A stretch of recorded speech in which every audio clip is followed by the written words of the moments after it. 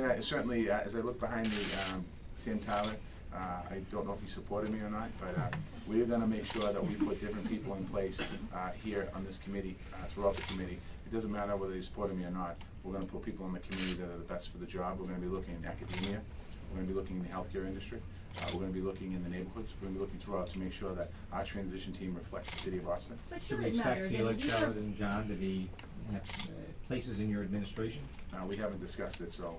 But you didn't discuss it before either, and now they're half your team here for transition. Absolutely, they're part of my transition team because they're an important part of my campaign. But these are political positions. These are, you know, why shouldn't it matter if they supported you?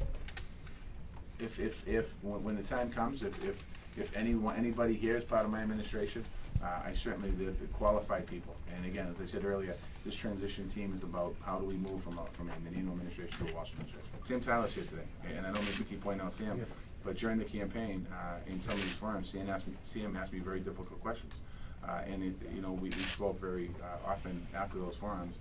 And he's here because of somebody who can say, wait a second, this isn't the right way to go. And I'm not surrounding myself on the transition team with yes men and yes women. I'm going to surround myself with people that want to do right by government and move government forward. Marty, can you discuss a little more the meetings that you're going to be having around the city, the town hall meetings you mentioned? What kind of questions are you going to be asking? More listening than asking questions. And we did it during the campaign. We called them Mondays at Marty, where we went around to neighborhoods and different constituencies. And you know, I gave my pitch as far as a candidate for mayor at the time. And then we listened, and we took a lot of the feedback that we received from those meetings and incorporated some of that into some of our policies.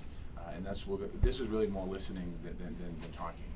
Anytime the mayor offers a meeting with a group of people, I'm not going to take him up on the offer. He certainly has the experience and the history with a lot of folks, so I'm looking forward to sitting down with them in the meeting and talking about some of the ideas they might have, some of the concerns they might have about the transition. Again, you know, you have a lot of business people that are concerned about a transition. You know, under history has it, under from a White to a Flynn administration, from what I understand, development in the city basically came to a stop for about a year. I don't know what happened from a Flynn to a Menino administration, but I don't intend on stopping developments in progress. So we're going to continue to move it forward. So Mayor was notorious for knuckling business people to donate to help youth groups, baseball teams and stuff. Will this be your first opportunity to show them how you knuckle? I don't know if it'll be knuckling. I might be seeing if they want to be generous to the kids in the city of Boston. I'll accept their generosity.